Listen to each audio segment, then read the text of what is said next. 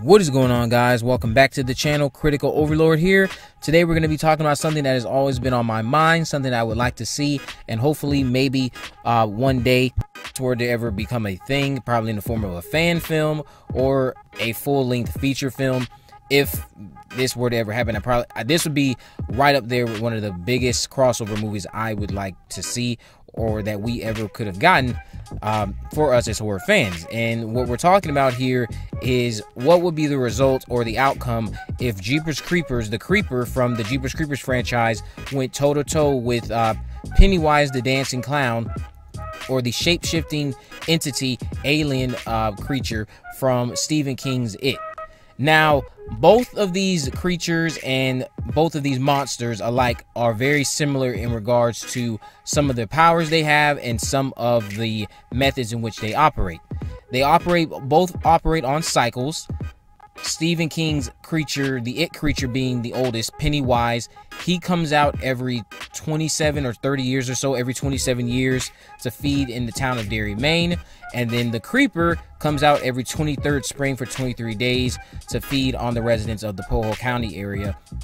Now, to the best of my knowledge, it wouldn't be that hard or that far out of the realm of possibility to assume or come to the conclusion that some of the lore of the Creeper is derived, or at least inspired, from some of the mythology in relation to the character of Pennywise, because of the fact that this character was created beforehand. It's older than the Creeper character, and when I say it's older, I'm talking about as far as like who was created first in terms of artistic value. Pennywise was created long before Victor Salva had his Creeper character around, so it wouldn't that be too far-fetched to sit down and assume that Victor Salva had some type of inspiration possibly, or pulled some inspiration from Stephen King's monster Pennywise the Killer Clown. Now, in my honest opinion, what I'm about to go over is not who I want to win. Again, it's who would win. Who I want to win versus who would win, two completely different things. If we had the character of Pennywise to go one-on-one, toe-to-toe with the Creeper, it's quite possible, at least to me, my knowledge, that the Creeper wouldn't even stand a chance against Pennywise. It honestly would be the character of Pennywise who I feel like would get the upper hand.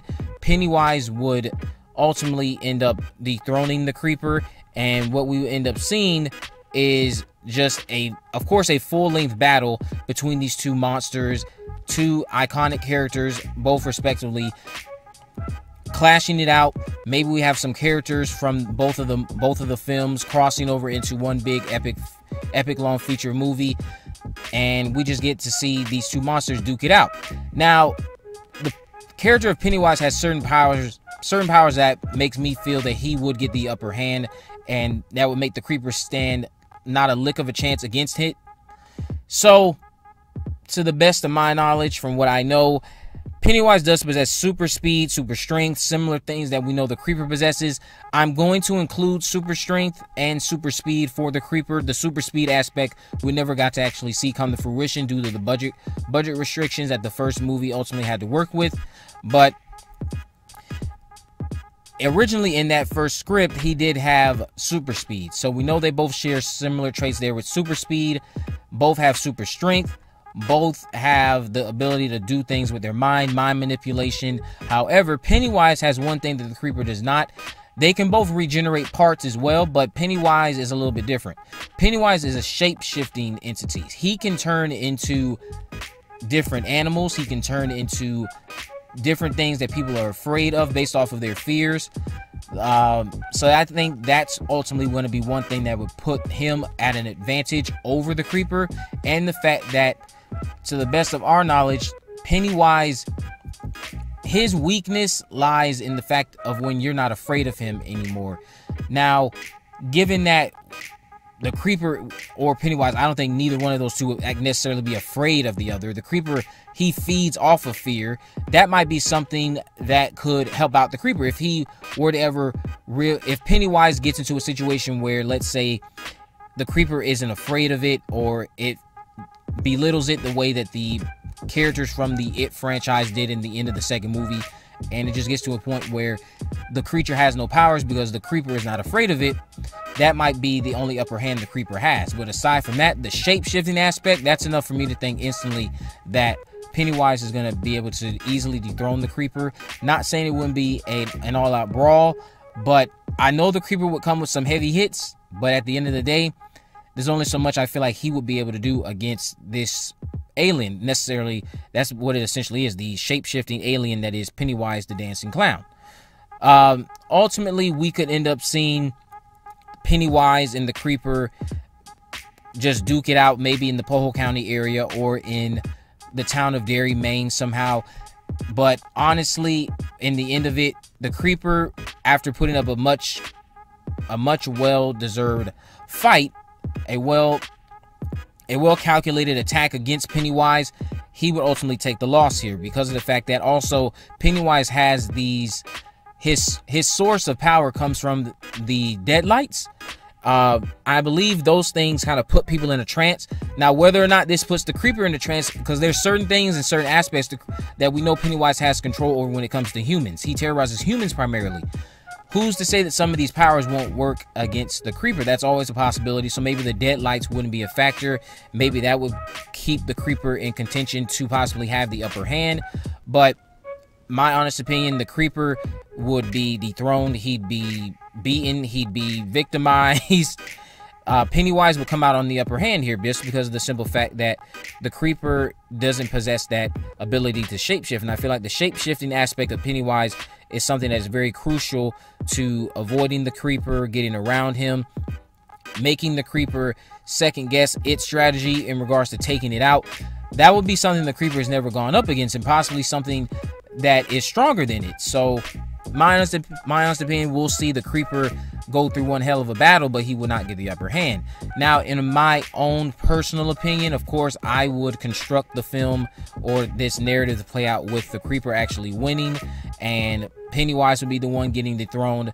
But based off of everything I know about the two characters and the two and their powers that they share, one has the advantage over the other, and that advantage is the shape-shifting aspect of Pennywise to me. And the fact that just from what we see from the character, half of the things that the creeper does are to humans. And again, the same thing with Pennywise, but there are elements to Pennywise that make him much more of a volatile threat to the creeper than makes the creeper a threat to Pennywise. So that's my honest opinion on what I see happening if we were to ever get a showdown like that. If we had Pennywise versus the creeper, Pennywise would win. The creeper would possibly just be beaten. He wouldn't kill the creeper, because again, the creeper is immortal the same way with Pennywise. I believe Pennywise is immortal, or he's supposed to be. I haven't watched the two It films recently. I haven't read the book recently. I know for a fact that that entity itself is supposed to be an unstoppable force, but maybe I'm forgetting something here. He might not be as immortal as I remember him to be, but if he, again, like in my honest opinion, based off of all the facts, Pennywise would get the upper hand. Pennywise would beat the creeper, and the creeper would just be in the same position that we saw him in after Jack Taggart Sr. bludgeoned him to death, or punctured him nearly to death at the end of Jeepers Creepers 2, up until his cocoon came back over him, because it was time for him to go back into his resting cycle. Honestly, by the end of this battle, he probably looked a little bit more worse. He probably have lost his arms, legs. He probably have lost several different things by now.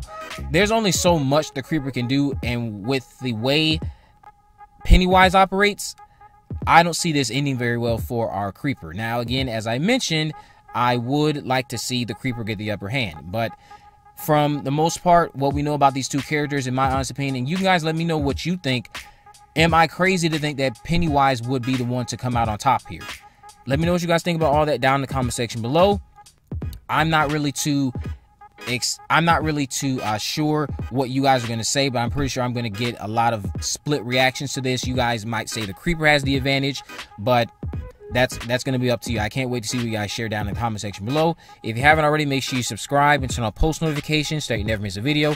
In the description, I have links on my social media accounts. I'm on Facebook, Twitter, and Instagram. You can message me there to let me know if there's any movies, news, or reviews you would like me to cover in the future. With all that in mind, guys, I will see you in the next video.